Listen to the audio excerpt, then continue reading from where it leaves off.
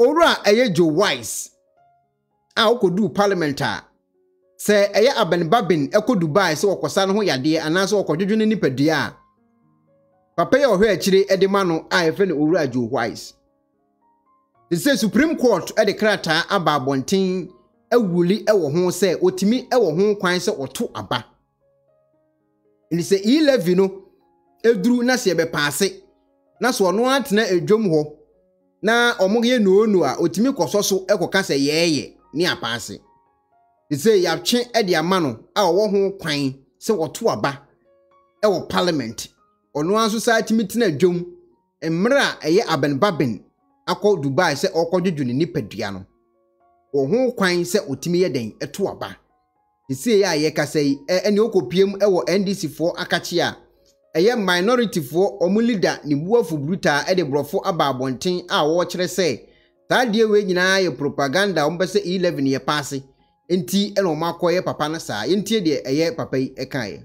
Our attention has just been drawn to a ruling of the Supreme Court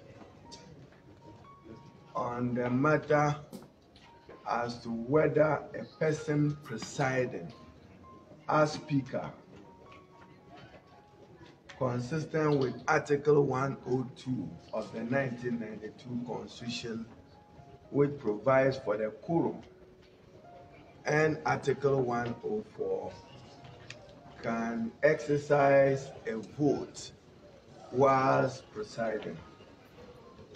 Our attention has been drawn to a very disappointing ruling of the Supreme Court of Ghana, which more or less amounts to a judicial interference in time-tested parliamentary practice and established conventions everywhere in the world in civilized democracies, including the United Kingdom.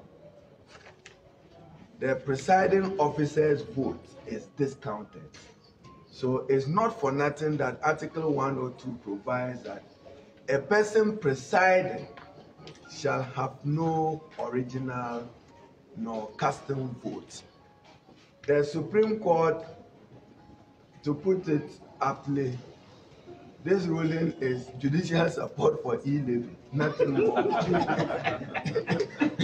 Judicial support for E11, for a struggling economy in distress, and judicial support for the restoration of a matter that they have said is constitutional, is repugnant to the provisions of Article 102 and 104.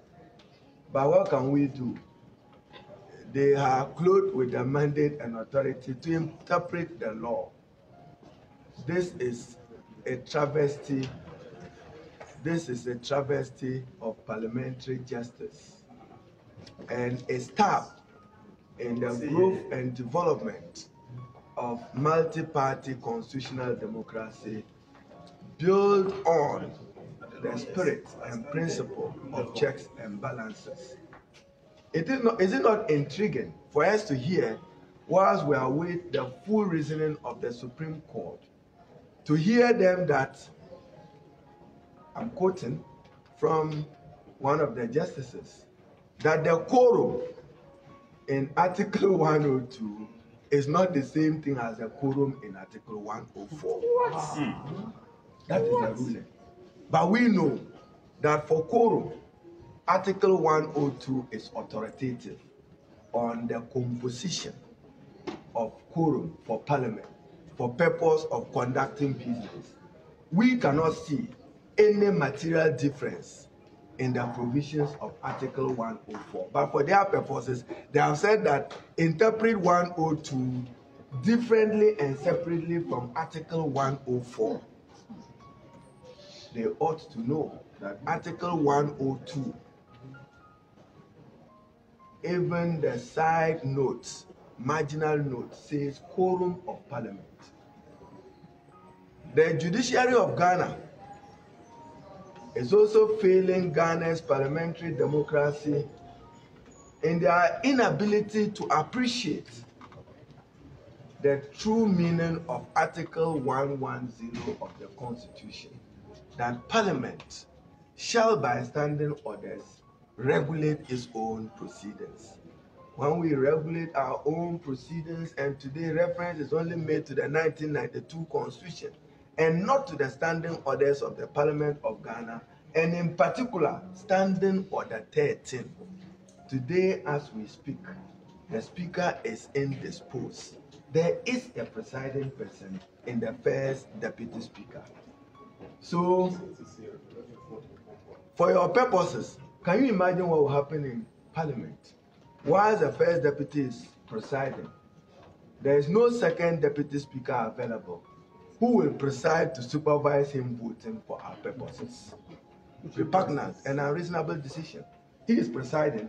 So where he is presiding and the second deputy speaker for some purposes is not immediately available in the chamber, he will walk down, vote. At that time, there will be no person presiding over the Parliament of Ghana.